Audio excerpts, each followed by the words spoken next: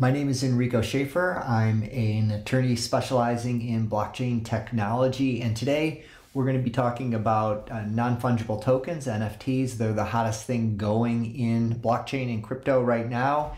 And specifically, we're going to be talking about copyright and trademark issues with regard to NFT platforms and NFT sales.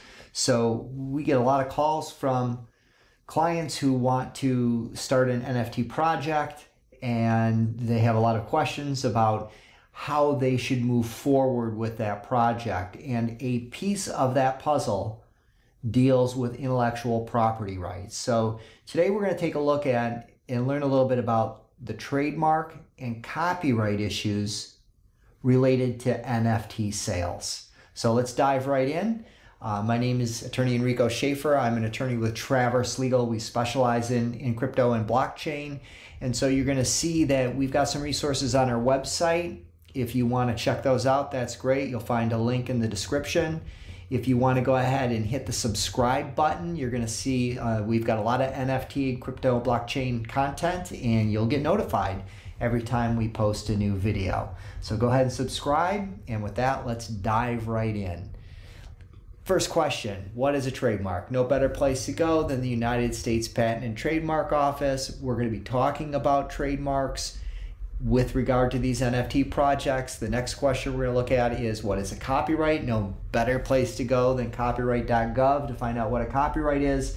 Understanding trademarks and copyrights are really key to a lot of these NFT launches. All right, so let's take a look at what a trademark is. A trademark can be any word or phrase, symbol, design, combination of things that identifies your goods and services in the marketplace so that consumers know when they see the word Nike or the Nike swoosh, they know what company they're dealing with. Trademarks are designed to protect consumers as well as the trademark owner. So a trademark identifies the source of goods and services so that consumers know if they can trust interaction with the seller or the website who is displaying that trademark. So it provides a lot of legal protection for your brand, helps you protect your goodwill, and this is really relevant, helps you guard against counterfeit and fraud, which is of course rampant in the NFT marketplaces and in the NFT market itself. So these are the different things that you're going to want to understand about when we talk about trademarks. And why is this important? Because if you are the Bored Ape Yacht Club or any other NFT offering, chances are you're operating under a brand. Bored Ape Yacht Club is a trademarkable brand. It identifies the source of those NFTs with the owner of that marketplace, Bored Ape Yacht Club. We'll be taking a look at some of their trademarks and understanding why those trademarks are so important to protecting the Bored Ape Yacht Club against infringers who might come up with some Bored Ape or Yacht Club variation that is designed to cause confusion in the marketplace, to defraud, to counterfeit consumers. All right, so that's the trademark. It identifies the company and the brand. Who am I dealing with? Let's talk a little bit about copyright. So copyright is different than trademark fundamentally in several ways. But you want to think about copyright as who owns the art. It protects original works of authorship, and it gets protected as soon as it gets fixed in a tangible expression. So if it's a digital asset, the moment that that artwork, that logo, that avatar, the digital asset that's being offered with the NFT, the Bored Ape, as soon as that gets fixed in a editing device, in Adobe, it becomes copyrightable. It is copyright protected under common law. You can also register that copyright, and that becomes important in terms of protecting your copyright. But the actual digital asset that goes along with the NFT sale is potentially copyrightable. And if you don't copyright protect your digital asset as the owner of the project, as the founders of that project, you're going to have some serious problems down the line with what did you actually provide to the NFT purchaser? Did you even own the copyright, or did you contract that work out with an artist who provided you with the digital asset? Did you get an assignment of that from the copyright owner, the person who actually put pen to paper? If not, there could be issues. The other issue that you're going to deal with copyright is you're going to be licensing or assigning, typically licensing that copyright to the NFT owner. So the Bored Ape, the particular Bored Ape that I buy, okay, I'm going to get it's going to get reflected in the smart contract, which is going to go on the blockchain. That's the NFT itself, is the smart contract. That smart contract is linked to the digital asset, the Bored Ape. I now have this ownership NFT that says I own, but the question becomes, what do I own? And we're going to learn a little bit about the distinction between what kinds of licenses are out there, for instance, with Bored Ape NFT assets versus CryptoPunks NFT assets. And so you're getting totally different things when you buy a Bored Ape NFT than when you buy a CryptoPunk NFT. So this is really important. So independent creation of a original work that is and got enough creativity to get over the copyright hurdle is going to be copyright protectable. Whoever the artist is going to own the copyright. If you contract that out, you need to get an assignment of that copyright in order to then be the copyright owner to be able to provide a license as part of the NFT sale. All right. So you're going to see on our website we've generated a number of different blog posts and pages about the idea of NFT copyright licenses. We provide and we'll show you the NFT license that we provide to people as a sample NFT license to go along with the NFT sale.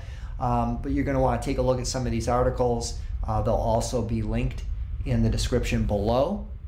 And so again, subscribe and you'll see all this great linking and content that we'll provide you as a resource. All right. Buying an NFT, read the fine print and copyright language. Licensing NFTs, you need to know who owns what you're selling. NFT copyright license rights, due diligence is critical. Some of the themes. Now the best way for us to dig into this is actually look at what's going on with NFTs and use an example. Good example, Bored Ape Yacht Club. Bored Ape Yacht Club is a very well-known, very high-value NFT where you've got a a floor price of 83 ETH. So tens, hundreds, or millions of dollars per Bored Ape. You can see here, Bored Ape Yacht Club has got a logo, Bored Ape Yacht Club, BAYC. It's got the skull. All of these elements are potential trademarks that identify the what company is offering these tokens.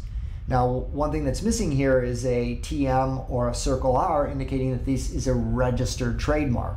Doesn't mean they can't enforce their mark, but they certainly want to upgrade their logo on their website and on the NFT platform to tell people you're claiming trademark rights in the words Bored Ape Yacht Club, BAYC, and the logo with the skull, the Nike swoosh that goes along with the offering. So the words Bored Ape Yacht Club are potentially worthy of trademark registration. The logo is also separately worthy of trademark registration. And the Bored Ape Yacht Club is the entity, the project owner, which is offering these Bored Apes for sale. So that's the trademark rights, the words and the logo that identify the company.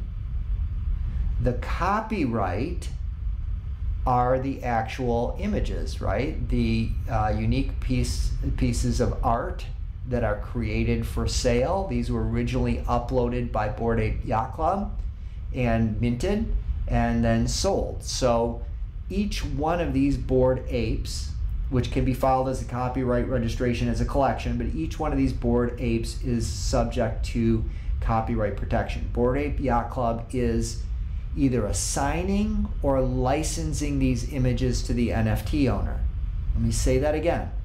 Bored Ape Yacht Club is either licensing or assigning the rights to the digital asset, the digital image, the artwork that is attached to the token sale known as the NFT. Okay?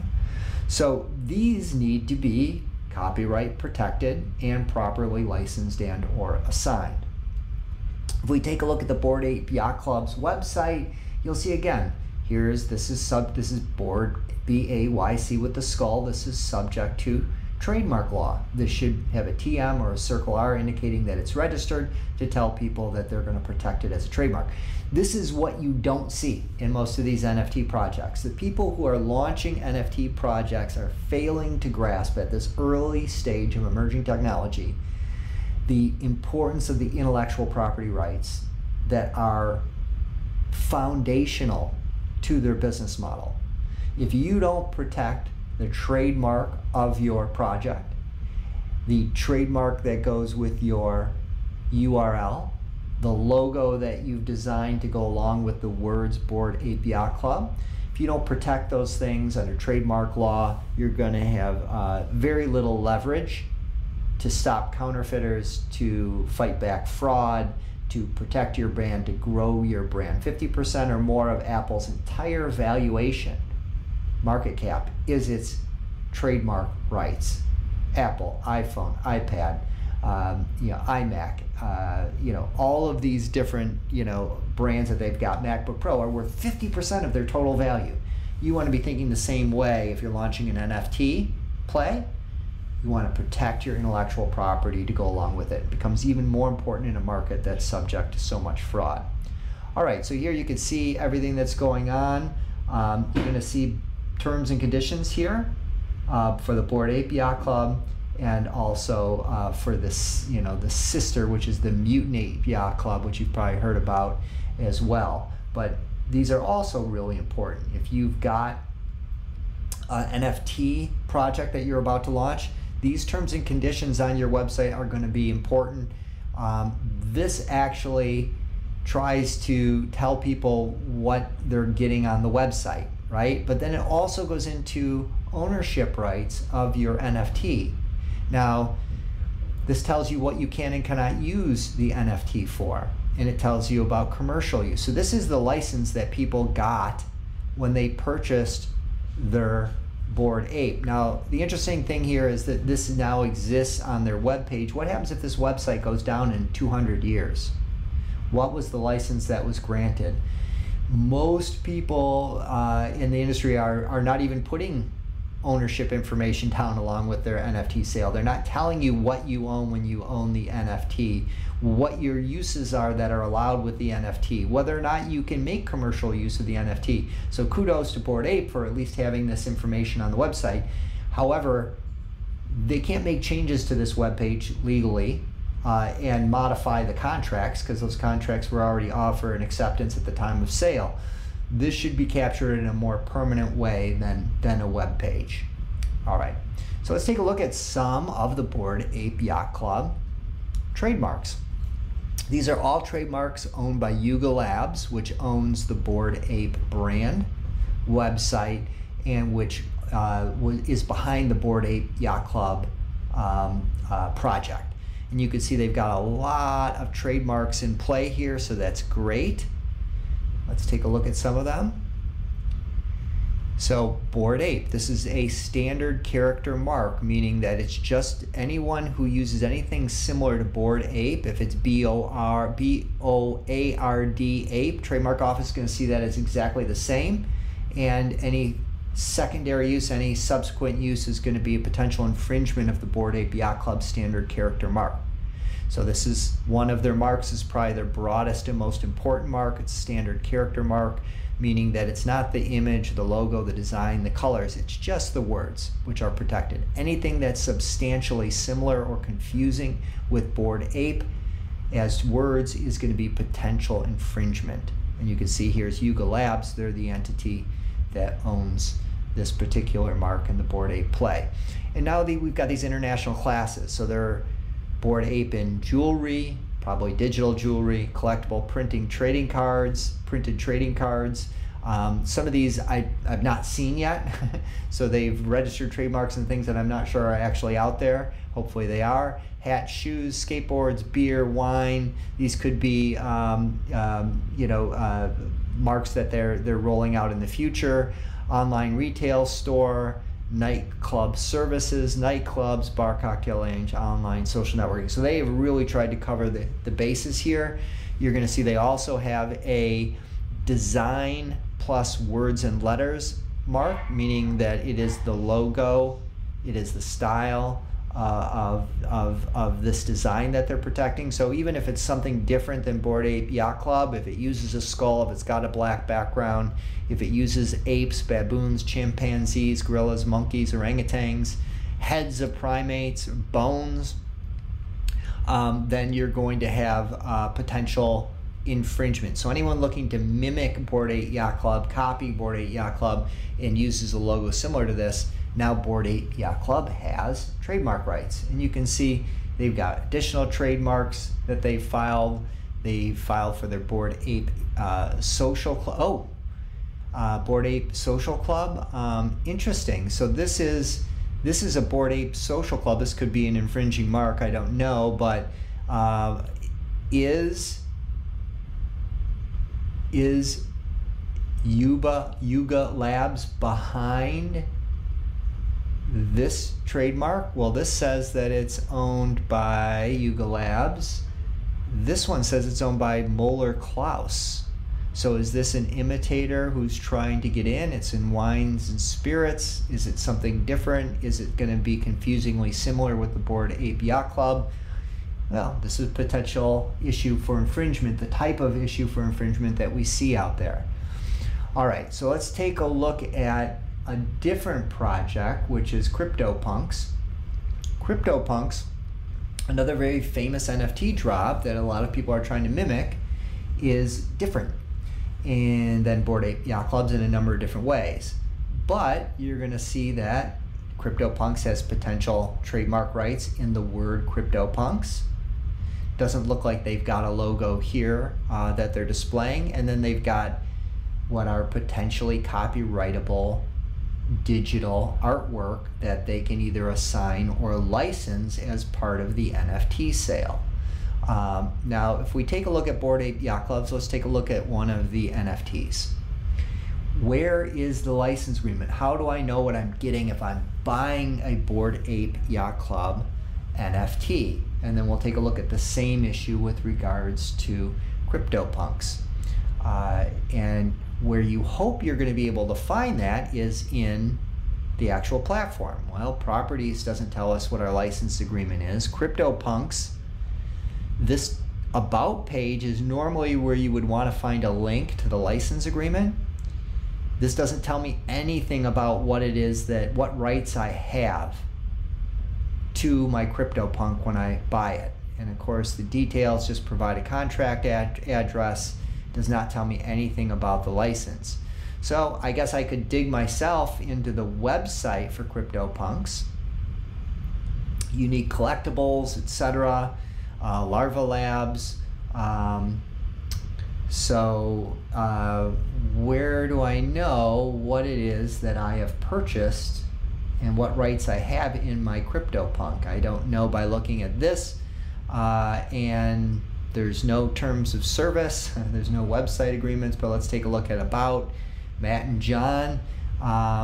Boom, there is nothing. I have no information, nor does anyone else really, by looking at OpenSea or the website, understand what it is I receive when I buy a CryptoPunk. Am I getting full rights to this image? Am I giving limited rights to this image? What are my rights? What are the limitations being held by the copyright owner? I certainly didn't receive any sort of assignment that would have to be in writing.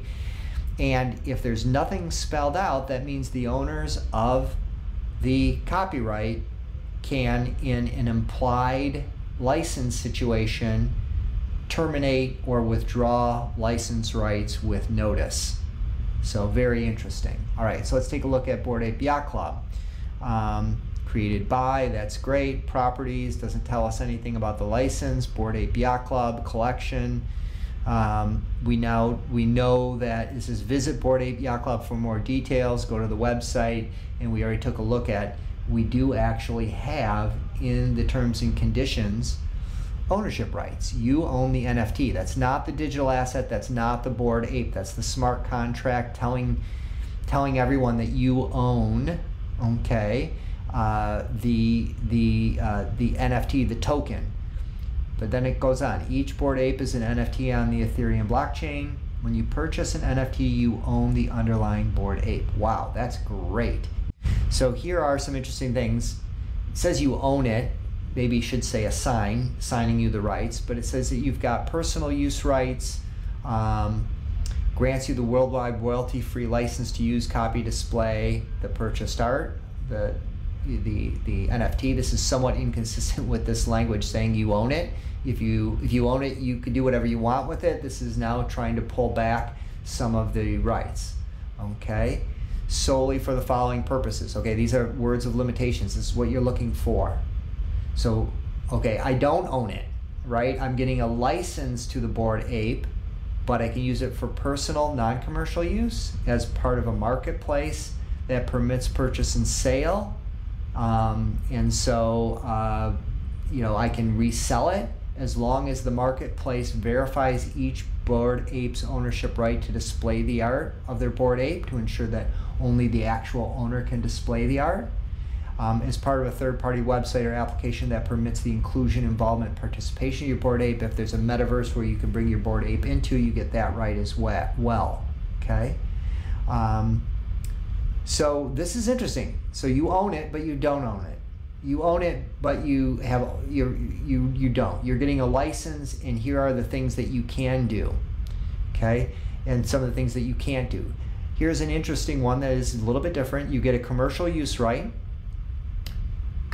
subject to your continued compliance with the terms. Which are they changing them over time? If so, that's probably not allowed under contract law. But let's just keep going. Yuga Labs grants you an unlimited worldwide license to use, copy, display the purchased art. Okay, well, that's fairly limited. For the purpose of creating derivative works based on the art. Well, that's very broad. Derivative works means you could take your Bored Ape and change it into something else. Examples of your allowed commercial use would be to use the art to produce or sell merchandise, t-shirts. That's great. Normally the NFT owners, project owners are reserving that right to themselves, but they're, in this case, is providing it to you. Owning or operating a marketplace that permits the use and sale, generally, of the Bored Ape. Owning or operating a third-party website or application that permits the inclusion. This usually means that it's being integrated with a metaverse project, or earning revenue from any of the foregoing. So this isn't limitless. There are things that are not on this list, but at least it's telling you what you're getting. With CryptoPunks, it's unclear. And you're gonna see that one of the things that is interesting is that CryptoPunks has registered the copyright to the CryptoPunks with the Copyright Office. Bored Apes has not. Bored Apes, even if they're gonna transfer certain rights, they should have registered copyright. I was unable to find it under a company name search. So you're going to see here there's some commentary here on the web about the difference between CryptoPunks and some of the other NFT offerings. CryptoPunks faces social blowback over NFT copyright license. Lava Labs gave out 10,000 NFTs to free to its community. The catch is that these NFTs had no written content license. Huh. Now, can you do that after the fact? Probably not, because offer and acceptance, the sale's already occurred. It'd be like trying to put limitations on the use of a car you already bought and have in your garage and you have the title to, and now the dealership's gonna say, oh, you can only drive that to work. This is a huge flaw in the CryptoPunks business model. And you're gonna see that there's been a lot of debate about, is there a license? If so, what is that license? The page that a license used to exist on no longer exists. And you're going to see that there's a number of other different articles here that talk about, it seems that no transfer of IP, copyright, or trademark to punk owners. This is an important concept. If there's no written agreement, it's buyer beware, because the law is going to default back to an implied license based on the marketing. Well, you must have gotten these rights, but implied licenses can be terminated, meaning CryptoPunks could literally pull back all of the CryptoPunks if the smart contract had allowed for that, right? Which it probably doesn't. It's probably technologically precluded by blockchain. But you can write a smart contract that can allow a pullback, and if that's the case, then boom, you could just simply lose your CryptoPunk back to the project owner. And there was a suggestion that maybe this kind of NFT license developed by CryptoKitties is the one that belongs to the CryptoPunks community as well. Hey, that's just speculation at this point. I don't see anything linking to this license or telling anyone that this is the license that they're getting. But here's some of the things that are different about CryptoPunks than we have with Bored Apes. What am I allowed to do with the art associated with my NFT if it's a CryptoKitty or maybe a CryptoPunk? Use it, use it, use it. Okay, what am I not allowed to do? Modify it. Use the art to make or sell third-party products. I can't do that. T-shirts.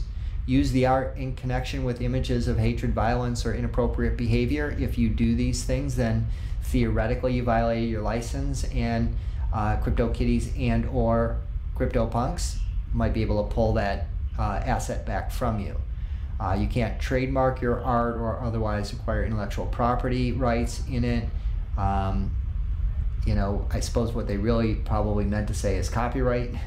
But you can see here we just have novices trying to develop contracts around complex IP rights that literally don't make any sense in some regards, and certainly are lacking in specifics in others. And so you can see here, you could actually take a look at the actual license language, and you're going to see that there is commercial use limitations here with these licenses. Subject to your continued compliance, you get a non-exclusive to your CryptoPunk, non-transferable license to use, copy, or display your NFT. Okay, you can use it commercially as long as it doesn't earn you more than $100,000 in gross revenue per year.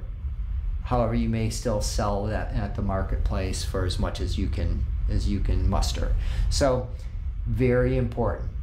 All right, so we've talked a little bit about the difference between the copyright of the artwork, trademarks related to the project owners, why those are important. They're important to the project owner, but they're also important to anyone that's purchasing one of these NFTs.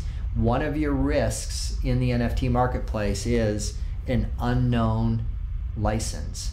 If there is no specific license provided, how do you know what rights you're getting, whether or not they can be pulled back, and related issues? Okay. We created an open source NFT license, and you can see on our website we've got a whole article about it, and we link actually to this license, which you can use or modify, and go ahead and click on this link called NFT Copyright License Language.